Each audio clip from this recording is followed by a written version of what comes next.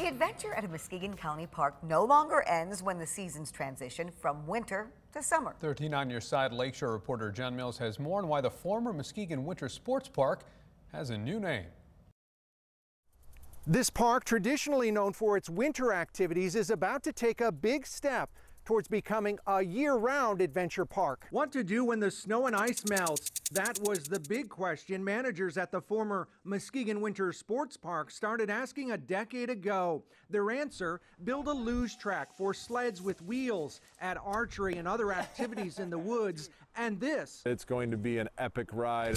A dual zip line. 5 years in the making. So excited to do this. That launches from the top of a dune. 1.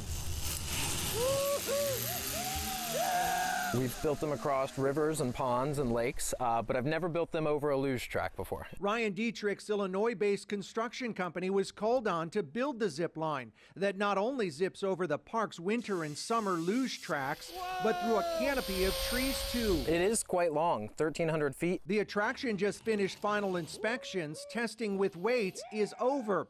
These are the first runs with people. Park staff training to get ready for park visitors. And a dual zip line is said to be twice the fun. It's really nice if you can step off and ride right next to somebody. It's the shared experience that families and friends can have together. We're excited to move on to the next project. Park Executive Director Jim Rudisell already has plans in hand for the next build. A four-sided rock climbing wall. And not just any climbing wall. We're going to make it year-round. We're going to make it an ice climbing wall in the wintertime. For a park that was known for decades only for its luge. People know that that's a Muskegon. The new name and the new attractions being added here are being done with the goal of getting more people outdoors, no matter the season.